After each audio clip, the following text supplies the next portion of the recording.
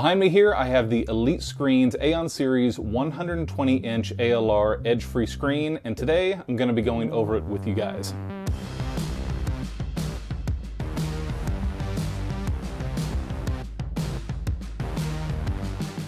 Hey guys, welcome back to the channel. So like I said, today's video is going to be focused on the assembly and performance of the Elite Screens Aeon ALR projector screen. Now, since I have an open basement with my theater room, I decided to go with the CineGrey3D screen, which is an ambient light rejecting material. ALR materials are great for rooms that have little to no control over the lighting in the viewing area. It allows for the projected image to have better contrast and color accuracy when there's outside light sources from different angles hitting the screen. Now, it's not uncommon for us to have friends and family over for either sporting events or video game nights, so oftentimes the lights are left on over the bar or the dartboard area. I wanted to see how well the CineGrey3D ALR material maintained the image quality with several different light sources in the room. Now, this isn't quite DIY, but there is some assembly involved with this screen, so we'll go over that first before we dive into the performance. First, make sure you have an open area big enough on your floor for the entire screen and some room to work around it. The box comes with everything you need for assembly, but you will need a few tools including a Phillips head screwdriver, a drill preferably, stud finder, and a tape measure. Elite Screens provides a foam pad to lay on the ground so there's no damage to your flooring or the screen. First, you'll lay out the aluminum frame. There are 2 end pieces and 4 pieces that make up the top and bottom. Each joint is connected with 2 plates and 4 screws. The top and bottom pieces are connected with straight plates, and the corners are joined with angled plates.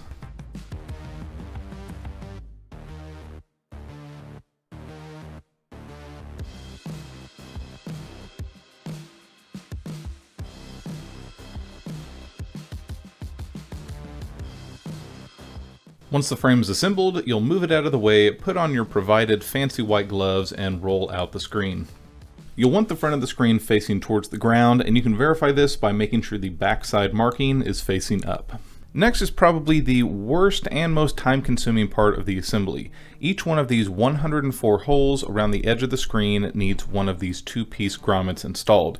You'll quickly realize that the fancy white gloves they provided are impossible to use while putting these in. Elite Screens says they don't ship with these installed as they may distort or imprint the material while rolled up during shipping. While I get that, this was, like I said, the worst part of the install, and hopefully they can find a way around this in the future. 4 to 6 days later. With all of the grommets installed, grab the assembled frame and lay it carefully on the screen, lining up the edges with the markings on the back. Next, to attach the screen to the frame, you'll attach the provided springs through the grommets and hook them into the raised lip on the frame. Using the provided hook, attach a few springs to the middle of each side to center the screen. Then go around attaching the rest of the springs to the screen and frame. When you're done, the screen corners should be right on the edge of the frame and the screen properly tensioned to remove any waves or wrinkles. Last, you'll attach the center screen support by setting it in the frame groove at an angle, then sliding it into place on the opposite side of the screen.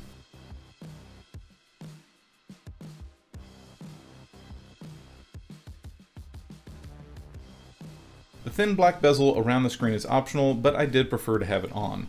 It goes together in a very similar fashion as the frame. The bezel just sits in place over the frame edge and attaches with similar straight and angled brackets to hold each of the pieces together.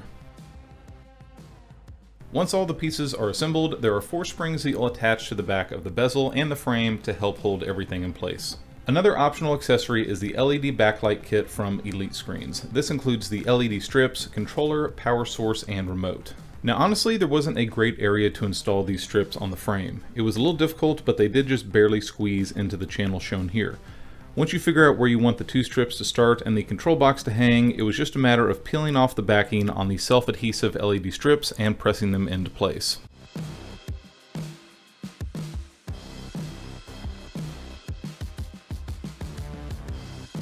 When you come to where the 2 strips meet, you can cut them along the designated splice area and get a fairly small gap between them. I wanted to make sure that the lights weren't obstructed too much and to minimize the amount of things hanging down, so I carefully taped and tucked the wires up inside of the frame. To hang the screen, there are 4 brackets to attach to your wall. You'll only be able to hit a stud with 1 screw, so do yourself a favor and grab some better drywall anchors. The ones included aren't the best. Find a few studs towards the top of the screen area to secure the top 2 brackets. Be sure to make them roughly the same height for a level screen. There's a few inches of adjustment that you can use on the brackets, and it's a good idea to use a level when setting the screen up to verify. The distance between the top and bottom brackets will depend on which screen size you get, but just measure off the back of the frame attachment channels to get an accurate distance. These are just to make sure that the bottom of the screen is not protruding off the wall. You'll want to leave the brackets loose so they can slide up and back down during the final installation. When attaching the screen, you'll hook the bottom brackets onto the screen frame, raise the screen over the top brackets, then lower it back down. The top brackets should be holding the screen up and the bottom brackets keeping the screen tight against the wall. Then you're ready to sit back and enjoy some movies. Alright, so after having the screen in my room for several weeks, I've been pretty impressed with its overall performance. First, let's go ahead and talk about the CineGrey3D material. Now, as I mentioned earlier, the CineGrey3D material is an ambient light rejecting screen that has a gain of 1.2. Now, when industries and companies talk about gains of screens, they're talking about the amount of light that is reflected back to the viewer. The industry standard is 1.0, which is the amount of light that is reflected back when shown on a piece of magnesium carbonate, which essentially is a matte white screen. Now, if a screen has a 1.2 gain, that means they're reflecting back 20% more light than the 1.0 gain screen. So this screen has a slightly higher reflection rate back to the viewer, thus a higher gain. This screen has a viewing angle of 90 degrees before you start seeing a noticeable difference in the brightness of the image. Higher gain and ALR screens will have a narrower viewing angle before the image starts getting darker, but from roughly 12 feet back, there was no noticeable difference in brightness from any of our seats. Now, I did not have my Panasonic AE8000U professionally calibrated for this screen review, but after just a few adjustments, I was able to get deep blacks and a natural looking image on the ALR screen. Now, it's really hard to get an accurate representation of what the screen looks like with the camera, so just keep that in mind as you're looking at these images and video. Everything is going to look a little bit bluer than it really is, and again, that's just not being able to correctly white balance everything with the lights on versus the lights off and me adjusting everything in between. So again, just keep that in mind. Now, one thing I really like about the ALR screens is how deep you can get the blacks to look with a projector. That's one thing that I've noticed with testing white, gray, and ALR type materials is you can usually get the deepest blacks with the ALR material, but of course that's also going to depend on your room and your projector. But in my setting, I was always able to get the deepest blacks with the ALR type material. And since this screen has a higher gain, you still have punchy colors and a nice contrast between dark and lighter images. I don't have any way of measuring color accuracy, but I felt that the colors were fairly true to life and the skin tones looked fairly natural. No one ever really looked like a Smurf or the Hulk. So although the contrast and deep blacks were a strong point for the CineGrey3D material, there was a downside. A lot of your higher gain and ALR screen materials will suffer from this, and that is the sparkles. Now, this really only happened when there was an extremely bright image or white image on the screen, and when there was, in the brightest parts of the screen there was a little bit of sparkling coming back. The best way to describe that is it almost looks like there's a little bit of glitter on the screen and when it's really bright shining back at you. And it's not too bothersome for me. It really wasn't extremely noticeable. In fact, most people didn't even notice it going on when they were watching a show, and I'd have to go back and point it out to them. Even then, they really didn't even notice it, so it wasn't a huge deal, but just be aware with these higher gain and ALR screens, some of them can suffer from the sparkles. One other thing that these ALR screens can suffer from is hot spotting. Now, hot spotting is when one area of the image, usually the center, is brighter than the rest of the screen. So your edges and corners are going to be a little bit darker than what the center image is showing. I can say that with my time with this screen, I have not noticed any hot spotting. Now let's dive into how the ALR material worked with some ambient light present. Again, the colors aren't going to be 100% accurate with the camera, but you'll get a decent idea of how the screen reacts with outside light. Now, we don't often have the direct overhead lights on while watching anything, but here you can see the lights on at 100%, 50%, 25%, 10%, and off.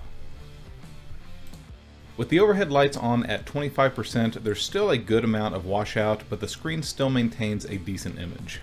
It's more likely that we have the lights on over to the side area around the bar or dartboard. The CineGrey3D material was able to maintain excellent contrast even with the lights on 50% off to the side. The worst source of light for ALR screens is light coming from the same direction as the projector.